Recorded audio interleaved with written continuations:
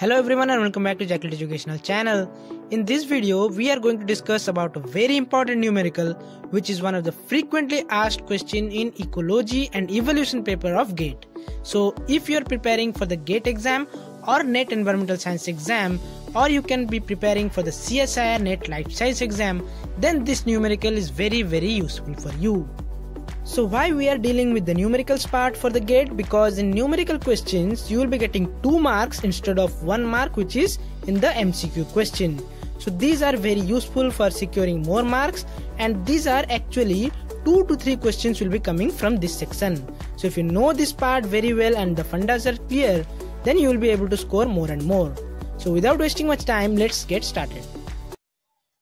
आज हम जिस न्यूमेरिकल को सॉल्व करेंगे उसके बेसिक्स के बारे में जानेंगे, वो है Hardy-Weinberg equilibrium. So it is very important and this was developed by G.H. Hardy, Wilhelm Weinberg and William E. Castle. So these 3 are involved for this equilibrium law. And what does this law or equilibrium states? So ये क्या कहता है उसको जानना चाहिए. So it states that allele or genotype frequency of a population will remain constant from generation to generation in the absence of any evolutionary forces. So you know that for controlling your any factors, gene is responsible, and gene are present in the form of alleles, that is they are in the paired form. So alleles can be recessive or dominant. So dominant means they are expressed in the morphological and genotype, and if they are recessive then they are not expressed in the morphological or genetics form. According to this equilibrium law, it states that the allele या फिर genotype in a population, their frequency is constant, that we can say 100% or 1, when the absence of evolutionary forces. So what is this evolutionary forces and absence? We will know one by one. Let's move to the next slide. यहाँ पे आपको easily समझ में आएगा. So let us consider this is the chromosome. So I hope आपको ये basics पता होगा. Chromosomes में allele जो है पेयर्ड फॉर्म्स में होते हैं. फॉर एग्जाम्पल कैपिटल ए ले लेंगे डोमिनेंट एलील, कोई भी एक ट्रेट को, कोई भी एक कैरेक्टर को डिनोट करता है, and small A denotes recessive allele. So this to are the allele present in one chromosome. Next is what does this Hardy-Weinberg equation states? So they states that P is the frequency of dominant allele. That means the frequency of dominant allele का मतलब होता है number of dominant allele, that means you can take A divided by total number of alleles present in the chromosome in the population. So that is denoted by F in bracket capital A.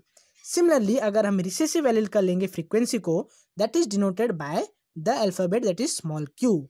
So for that small f, which is bracket inside the bracket, will take small a, that we have taken for the example that recessive allele is denoted as small a. So I hope you are clear that 2 alleles are there, one is dominant, one is recessive, and their frequency for the dominant one we are taking P, and for the recessive one frequency को लिया जाता है small q. And what does this equation states?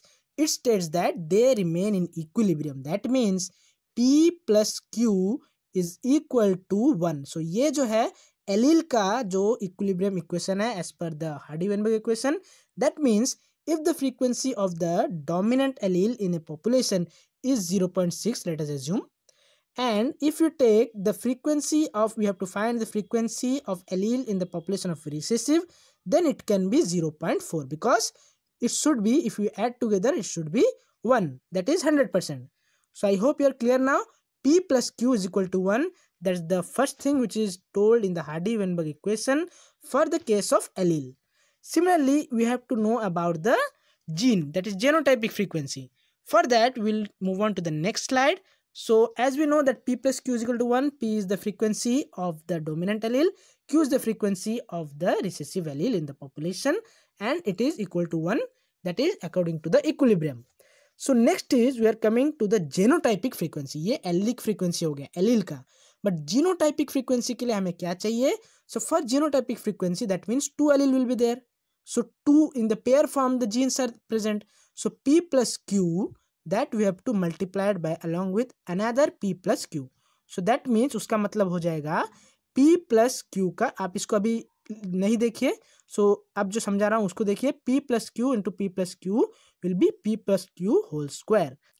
And if we do the calculation for P plus Q whole square, then you will be getting p square plus 2pq plus q square, that means that's a very simple formula we all have learned in our school days, is equal to 1 as per the Hardy-Weinberg equation for genotypic frequency. So genotypic frequency के लिए ये होगा equation and allelic frequency के लिए ये होगा equation.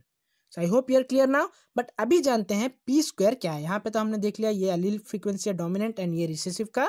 But here the p square is suggesting about the homozygous dominant. That means pp we can say. And here 2pq denotes the heterozygous condition in that population for a typical gene. And q square denotes the homozygous recessive. So q का मतलब recessive हो जाता है वहाँ पे allele का. So q square का मतलब हो जाएगा homozygous recessive genotypic frequency. So these three things are important along with these two. So total 5 things you have to remember. I hope you are clear now. As I have told, frequency means number of appearances by total. So let's move on to the next slide. So before moving to the next slide, let us come back to the definition where we have known that the allele and frequency of genotypic in a population, now we have learned it will remain constant, that means equal to 1. Till now it is clear. But here it is one more thing written, absence of any evolutionary forces. So for that there are 5 conditions for this equilibrium, this equation to work. So let us see these two equations how they will work. They will work when these 5 conditions are fulfilled in a population. So ये 5 चीजें क्या है देख लेते हैं. So 5 conditions are, number 1, there should be no natural selection in that population. वहाँ पे natural selection नहीं होना है. Next is there should be no mutation. So वहाँ पे population के उस जीन में कोई भी mutation नहीं होना चाहिए. Third condition is there should be no migration. That means that population, that individual should not move. That means migration means both immigration and immigration. Immigration means exit and immigration means entry. That should not be possible in that population. So no migration. Next is random mating. So ये selective mating नहीं होना चाहिए. That one male should be selectively mating with a particular female. So that should not be the case. There should be random mating between the individuals of the population. Next is the population will be large. So large population, why we require for this Hardy-Weinberg equilibrium to work? Because if the population is very small, so for example this is male and these are female, then the chances of bottleneck effect or genetic drift will be higher. So अगर small population है, genetic drift will be more, which is not favoring this case of Hardy-Weinberg equilibrium. So if the population is more number of individual, large population, then genetic drift to take place, it is very less chance, it is least almost, and in that way Hardy-Weinberg equilibrium will work. So I hope you are clear. These 5 things are important also. It can be asked in the MCQ form, so note it down. So now after knowing all the basics and the fundamentals of the Hardy-Weinberg equation, we will be able to solve the numericals. So ये है आपके सामने numerical question.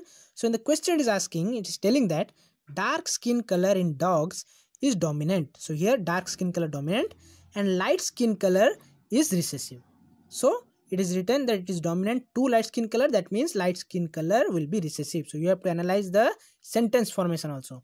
Next is the question is 36 dogs have dark color skin and 64 have light color skin.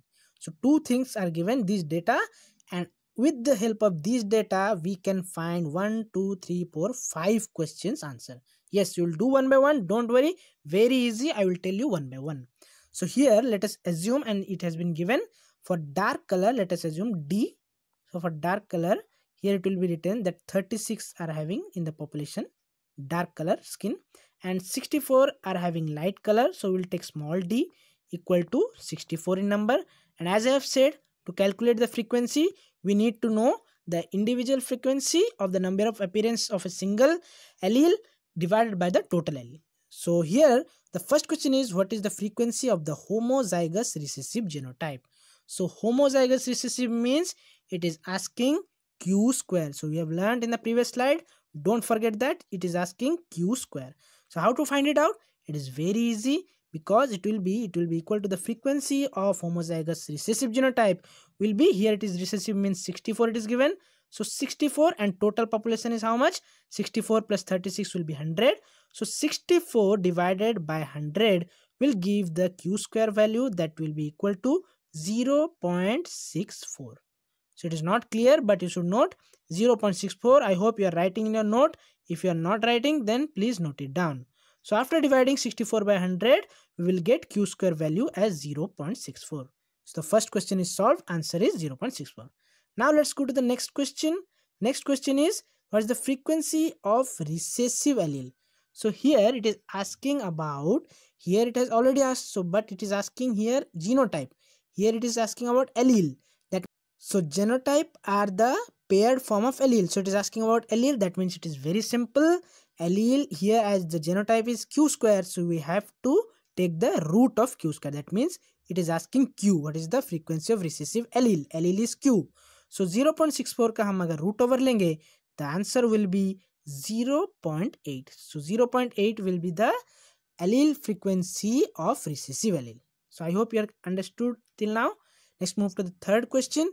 The third question is asking, what is the frequency of dominant allele? So here it is asking the frequency of dominant allele. So here हमने निकाला था recessive allele का जो frequency है q is equal to 0.8. Now it is asking the allele, dominant allele. That means p it is asking. So p कितना होगा? So again we will take the help of the Hardy-Weinberg equation. That is p plus q is equal to 1. जी हाँ, ये आपको याद रखना है. p plus q is equal to 1 अगर आपको याद है, देन आप ये इजीली कर पाएंगे. 1 से सिंपली सब्ट्रैक्ट कर दीजिए 0.8. So it will be p is equal to 0.2. सो देख लिया आपने कितना इजी है. आप इसको कभी भी एग्जाम में स्किप करके नहीं आएंगे. नेक्स्ट चलते हैं फोर्थ क्वेश्चन की तरफ. सो कितने जल्दी हमने 3 क्वेश्चन सॉल्व कर लिया है. Fourth question is, what is the frequency of homozygous dominant genotype? So here again it is asking about the genotype. यहाँ पे हमने डोमिनेंट एलील का निकाला था फ्रीक्वेंसी, अभी इसका जीनोटाइप का निकाला है. That means it is asking about p square. So it is very simple. So you have to just square this value. 0.2 square is 0.04.